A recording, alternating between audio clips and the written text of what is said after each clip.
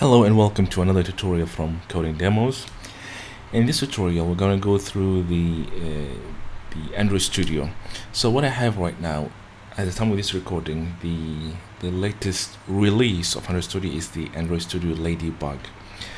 Now what we're going to do here is we're going to download this Android Studio, and then I'm going to go a bit of introduction on what you can do with Android Studio, and then some of the functionalities, and just to give you all a quick introduction on the platform or the tool.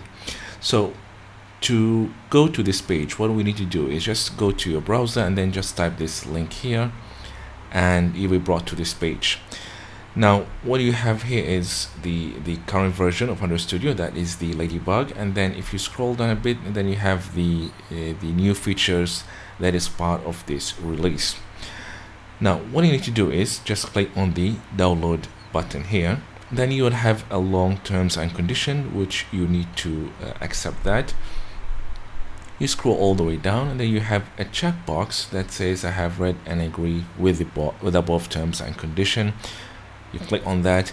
Then right now, since I'm running on a Mac, then I have these two options, whether I want to install it with Intel chip or with Apple chip. If you're running Windows, for example, you may have different versions, but just choose the one that matches with your operating system. Once you choose that, and then you'll be able to download that, and then you would see the installation. So you will see the download progressing through. Once the download is complete, then just proceed with the installation, and then the installation is pretty quick. Once the installation is complete, then you would see the Android Studio, which looks something like this. So by default, the project tab is the main screen that you will see the moment you launch Android Studio. And before you even reach up to this screen here, I think somewhere during the installation, if you have previously installed Android Studio in your laptop, then Android Studio will prompt a message saying that do you want to replace the current version with a newer one. Then you just proceed with yes. If this is a fresh start, a fresh install, then you won't see that message during the installation. So now let's assume the download is complete, the installation is complete. Where do we do next? Now this is where you will see the main screen, or the default screen, or we can call this the welcome to Android Studio screen. What we have here is a list which shows you the projects that you're working with or that are saved in your machine. Now for this example, I have these two projects. That's why you see them on my list here. If you don't have anything, then this list would be empty. Then we have these three buttons on the top. So if you click on the new project, this will open up this screen here.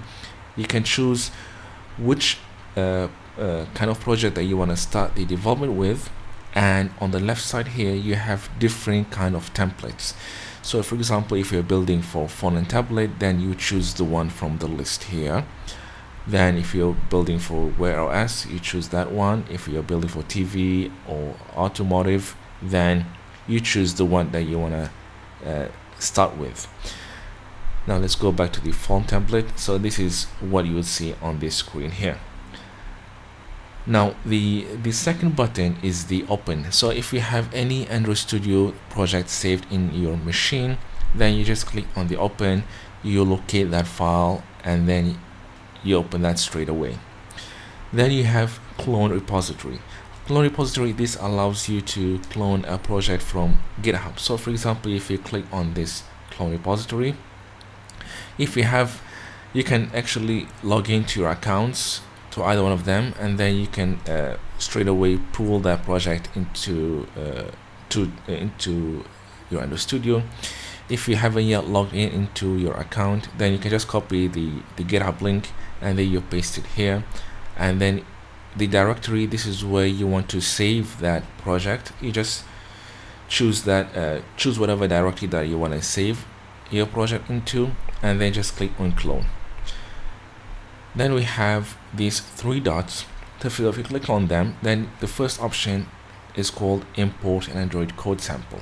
Now these code samples are projects done by the Android developers themselves from Google, whereby, for example, let's say you want to test a certain function and you want to see how that is developed or built, then you could look into these samples which are done by the team back in Android, and you can run that into your Android Studio to see how that runs or see how that looks like. Then we have the profile or debug APK. This is where you want to go in depth on and trying to analyze the performance of your APK file. And then we have the virtual device manager. This is where it allows you to create the emulator that you can actually use it to build apps on. And then we have the SDK manager. This is where you can actually download all the different types of Android Studio tools that you want to use them to start building the apps. So the virtual device manager, it looks something like this. Well, your list might be empty, it might have few emulators. For my case here, I have only one, which I have created it, but nevertheless, in the upcoming tutorials, I'll walk you through on how you can create these emulators. Then we have the SDK manager here. This shows you the whole list of the SDK platforms. So you can choose which one by just clicking on these checkboxes, and then you can click on the OK. That's where it starts downloading that particular SDK into your machine. Alright, so on the left side here we have the projects, which shows you the default projects that are available in your machine. Then you have customize. This allows you to customize the appearance of your Android Studio in terms of what? Well, in terms of the theme here, you have plenty of options to change the appearance of the Android Studio. By default it's set to dark, but you can change it to light, for example, and it looks something like this. I'll return back to dark. And then you can even change the languages, the region, or even if you want to go increase the font size. I think this goes up to 72. For my case, I'll just leave this as a default, but you're welcome to customize this following your own preferences.